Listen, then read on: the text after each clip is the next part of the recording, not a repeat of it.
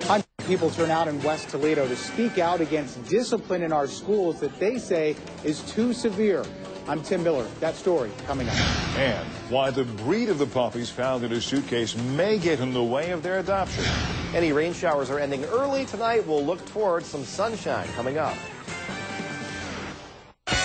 No bank account necessary, and they make it easy to shop online, but prepaid debit cards carry some serious risks. What you should watch out for tonight at 10. Plus, is the Show Me State getting a new nickname? Tonight after an all-new Hawaii 5-0 on Heartland News at 10.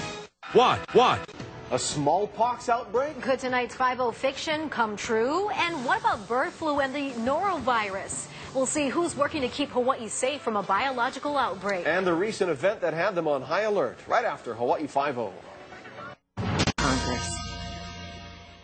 It's been called the most dangerous park in America, off limits for the last decade. And this late-breaking investigation, KOLD News 13 Now takes you back. See what's been lost and what's still at stake. Tonight, live at 10 on KOLD News 13 Now. Open up. I'm Andre Morrow. Tonight on 9 News at 10, how the British military is beefing up security in advance of the Summer Olympics in London. Their plan to stop a terrorist attack before it happens. Plus, what you need to know before you try and pay a tab with a new mobile phone app.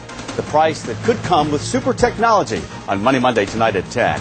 And don't forget to check us out always on Facebook, Twitter, and online. We'll see you. Next at 11, a violent attack in a cemetery. The victims, two Charlotte assistant district attorneys. We'll hear from an App State professor who could lose her job after she showed porn in her classroom.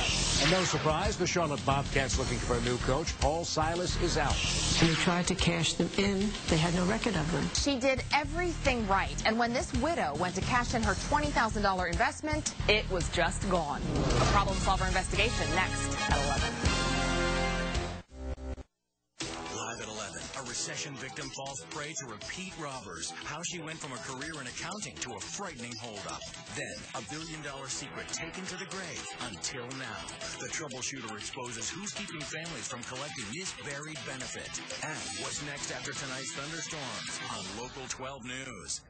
Tonight at 11, 19 Action News and local police with a late-breaking warning about a suspected flasher targeting women in the suburbs. Then, a local man charged with making terroristic threats. See who he was targeting and why. Tonight at 11. At 1.